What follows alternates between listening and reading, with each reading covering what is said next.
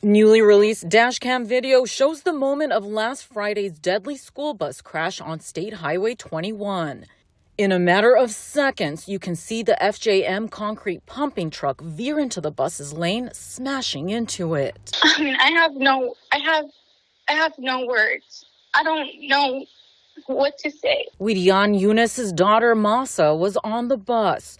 She'd accompanied her to the Bastrop Zoo, but didn't join the other pre-K students and teachers from Tom Green Elementary for the ride back. I saw one of the parents coming out telling me the school bus flipped. I ran inside the school. I saw these police officers. No one would tell me what's wrong with her. Widian's daughter Masa ended up being flown to the hospital. My first reaction was it was highly disturbing. That easily could have been you or I or someone else we knew that happened to be in the path. Zach Cahalan is executive director at the Truck Safety Coalition. Before CBS Austin obtained court records where the driver of the cement pump truck admitted to having only 3 hours of sleep and consuming cocaine the morning of the crash.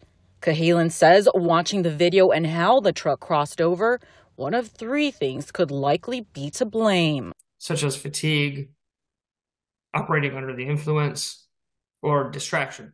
As the truck is heading straight toward the bus driver did something Hayes CISD and many others have called heroic. As you can see, she tries swerving out of the way. After seeing that play out, Widian says she's grateful but horrified to think about what could have happened. If it wasn't for her timing, honestly, it could have been worse. It could have been worse.